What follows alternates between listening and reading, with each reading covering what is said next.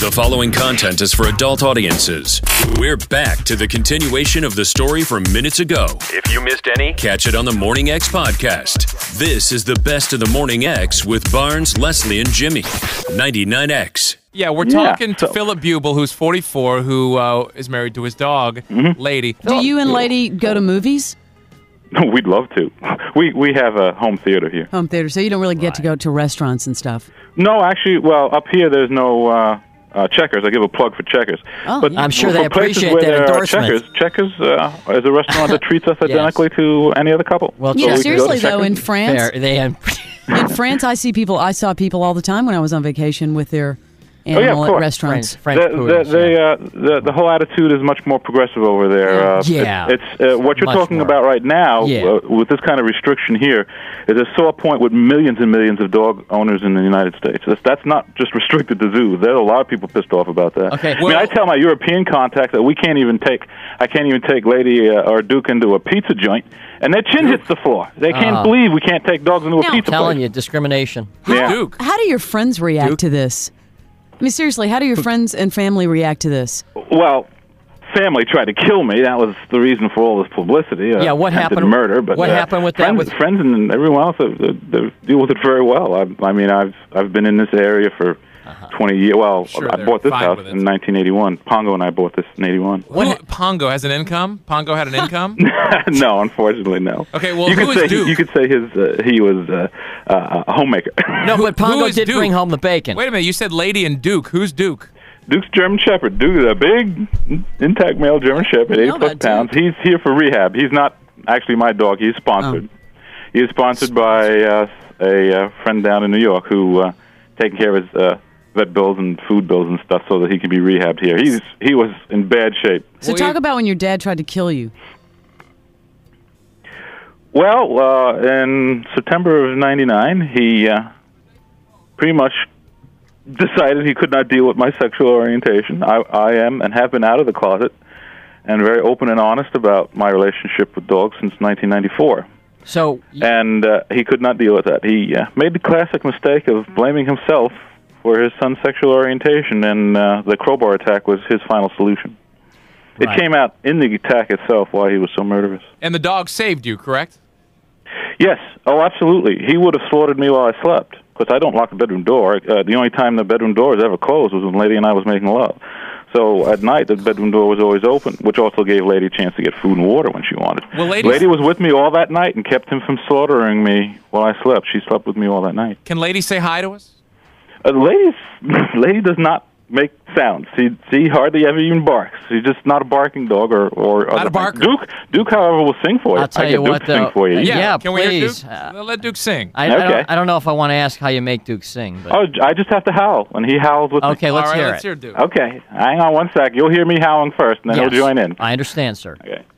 Okay. Ow! Ooh!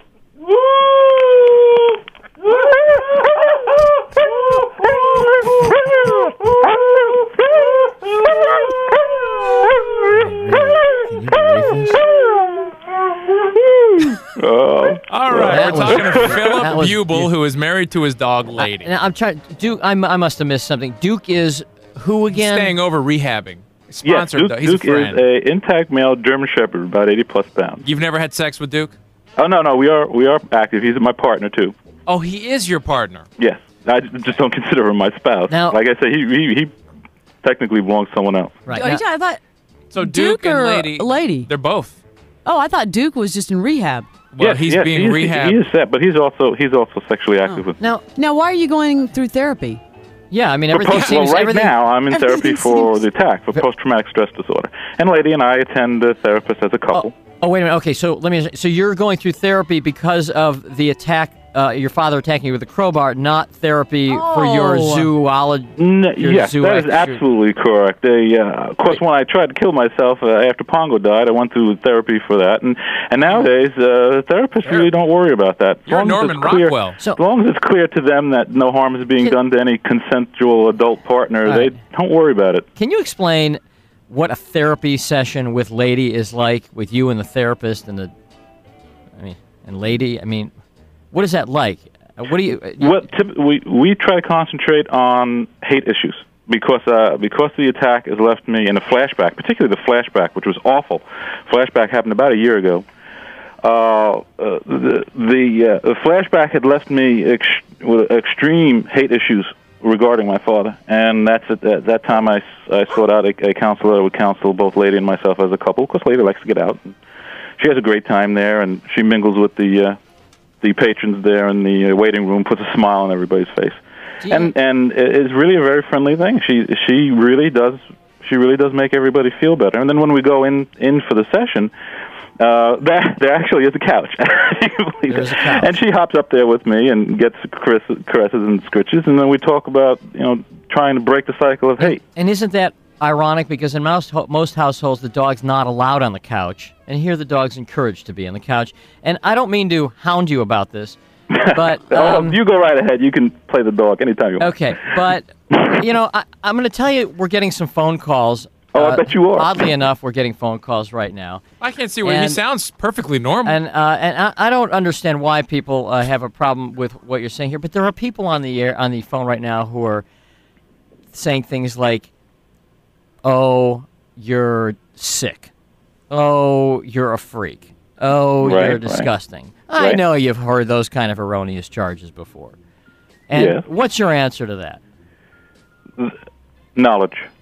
The psychiatric community, the professional psychiatric community, has known about this, and also homosexuality. And years ago, homosexuality was declassified as a mental illness. That happened actually in their book, in their big book that they used back in the late 60s. Zoos are basically out of their book right now, and certainly will be totally out of their book when it's next published. They know what's going on. Zoos know what's going on. People who know us, our friends and neighbors in the community know what's going on. For those people who do not, it's just a question of getting online and getting the knowledge to learn about us, to learn about our history. We have a beautiful history and traditions. Education. Okay. Same thing as with homosexuality, too. All right, Philip, you did have a ceremony, right, when you married Lady? No, not yet. It is planned, though. You are going to have a ceremony? Yes. Yeah. She won't be wearing white, I'm assuming. That hasn't been decided yet. One of the approaches we might take is to both go in our birthday suits, both perhaps wearing collars.